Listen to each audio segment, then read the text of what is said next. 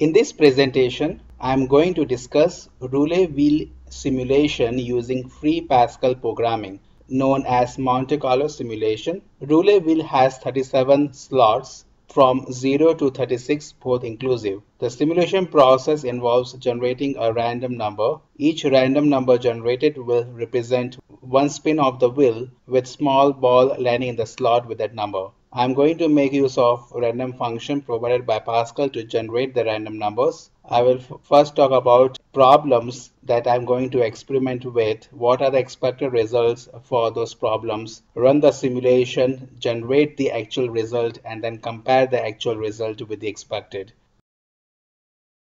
Events. The first event is when I spin a roulette for a governed number of times, how often a number appears twice in consecutive spins. Second event is if I spin the roulette for a given number of times, then how often on an average the number appears thrice in consecutive spins. Third event is how many spins does it take for a lucky number, say 13, to appear consecutively twice. Fourth event is what if I spin a roulette for a given number of times, then what is the longest run of odd numbers in all that spins. And the fifth event is if I spin the roulette for a given number of times, then what is the longest run of evens. Note that 0 is not an even number, and now I will discuss what are the expected results for each of these events based upon the law of large numbers. So let's take the first event. On average, how often a number is repeated twice in a row for a given number of spins. For a fair roulette, each spin is independent of other spins, meaning if we spin the roulette once, the chance of getting a number is 1 by 37, and if I spin the roulette again, the chance of getting a given number still remains the same, that is 1 by 37, which means the second spin is independent of the first one. The probability that we get a number in a spin and then again get the same number in the next spin is the multiplication of the probability of the two events, that is 1 by 37 into 1 by 37, that is 0.00073. Note that it is e raised to minus 4. Similarly, the expected value of the second event can be calculated. The probability of getting a number 3 times in a row is 1 by 37 into 1 by 37 into 1 by 37, that is 0.00019. Note that it is e raised to minus 5. The third event is how long does it take for a lucky number, say 13, to appear consecutively in a row, which means how many times the roulette wheel must be spinned until that number 13 turns up twice in a row. When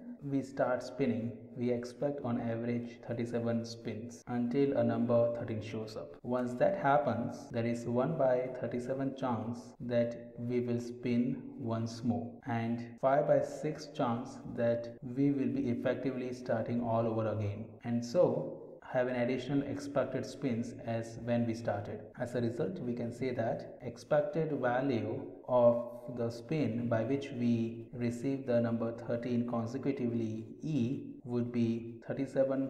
E is equals to 37 plus 1 by 37 plus 36 by 37 into e plus 1. If I solve this equation, I get e is equals to 1406. That means on an average, after 1406 spins, I am expected to have consecutive 13.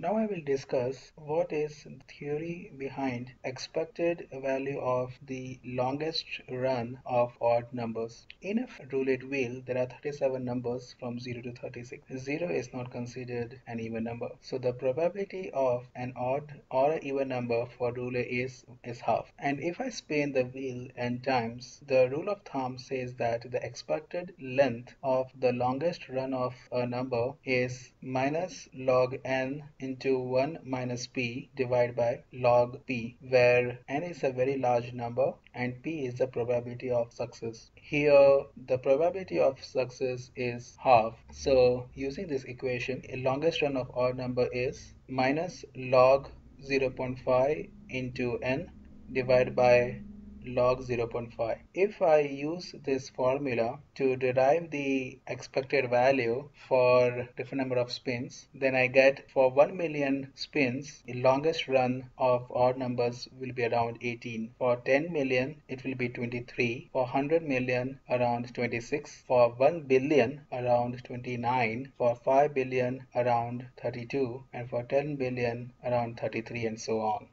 Also, the standard deviation is 1 by log 0.5 with 95% confidence interval. On calculating, the standard deviation is plus or minus 3. This means that 95% of the actual results could deviate from the expected result by plus or minus 3. Expected value of the longest run of even numbers. As the probability of even number is same as the probability of odd number, that is half, the expected value for the longest run of even numbers will be same as that of the expected value of odd numbers discussed in the previous event. In this slide, I will discuss my experience with Pascal programming and some of the challenges that I faced while doing this experiment and writing the Pascal program. I got some issues while writing the Pascal program. I got to know the difference between the for loop and while. Initially, the for loop was erroring out for large numbers, but then I changed it to while loop, then it worked. I'm familiar with other programming languages like C and PLSQL, so I was easily able to correlate the Pascal program with the C program as far as the syntax goes. The language is very easy to understand and learn. Also, I noted that Pascal is very powerful and very fast. I have almost done more than 1000 simulations, and each simulation would be generating a random number of between 100 million and 1 billion times by the fast performance of Pascal.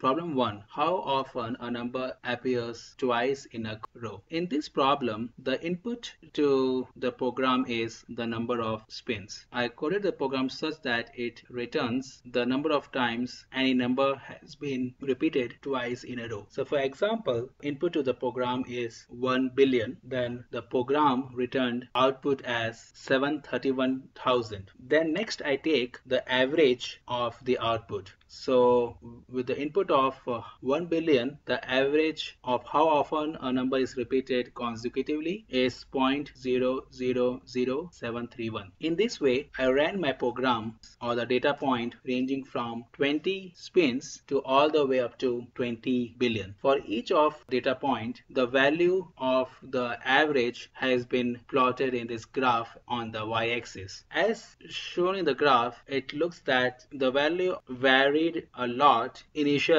However, when the number of spins or the input become large enough, actual value obtained started matching with the expected value. Note that almost after 10 million number of spins, actual value obtained is about 0.00073, which is exactly same as what is the expected value of 0.007305.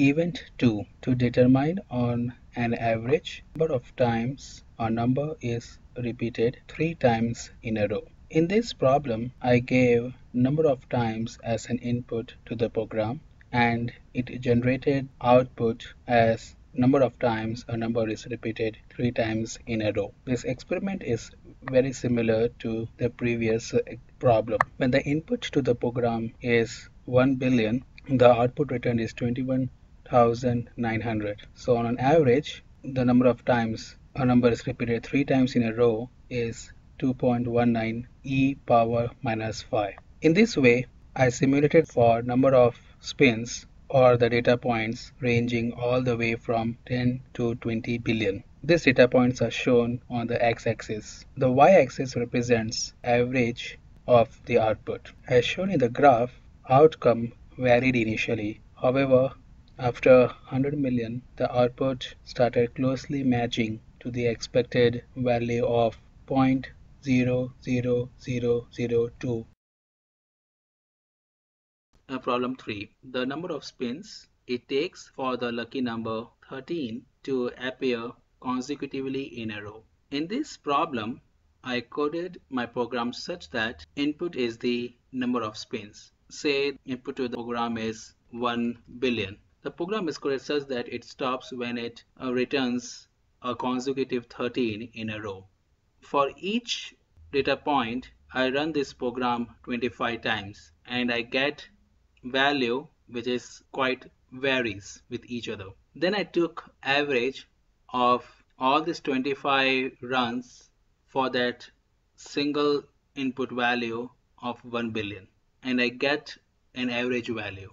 In this way, I get 1 point as shown in this chart. In this way, I run my program for number of times varying between 20 spins to all the way up to 20 billion.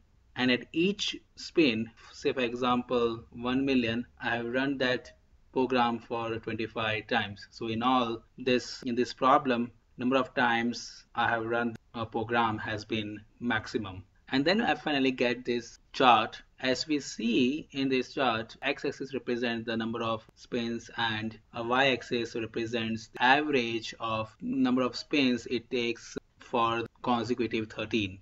As you see in the graph, green line shows expected value. Note that the expected value from our calculations was 1406, which is represented by line, while brown line represents actual value as obtained from the simulation. Note that if I draw a line in center of brown points, it almost matches to what is represented by the green line. This was a very interesting problem and a simulation. Event 4, the longest run of odd numbers. In this simulation, I wrote the Pascal program such that the input is the number of spins and output is longest run of odd numbers in that many spins. Say for example, for an input value of 1 billion, the program returned the output as 28. That means the longest run of odd numbers was 28. In this way, I ran the program for value ranging from 20 to all the way 20 billion and noted the output, the longest run of odd numbers at each of these data points. Then I plotted this graph using the x-axis representing the number of spins, that means the data points, and y-axis representing output, that means the longest run of odd numbers. As you see in the graph, green line shows expected value which is derived from the probability calculations and the blue value shows the actual value as obtained from running the program. As we see, there is much similarity between what value is obtained from the program and the expected value.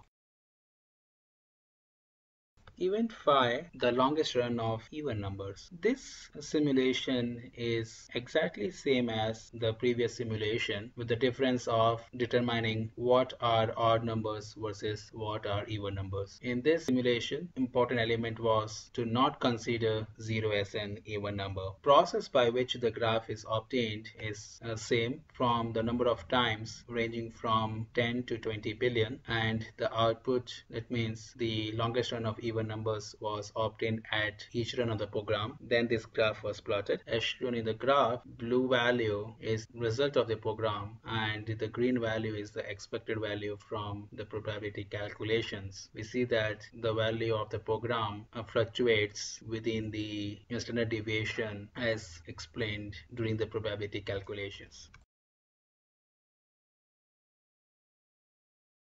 Conclusion: all the events under observation have certain expected outcomes. The small number of observations of independent event might not coincide with the expected outcome. However, when number becomes large or very large, then the expected outcome matches to what is expected. These results confirm with the law of large numbers theorem. Also, the conclusion is that the random number generator function used for generating the results in Pascal is unbiased. As the number becomes large, actual outcome will match to the expected values. This is known as the law of large numbers.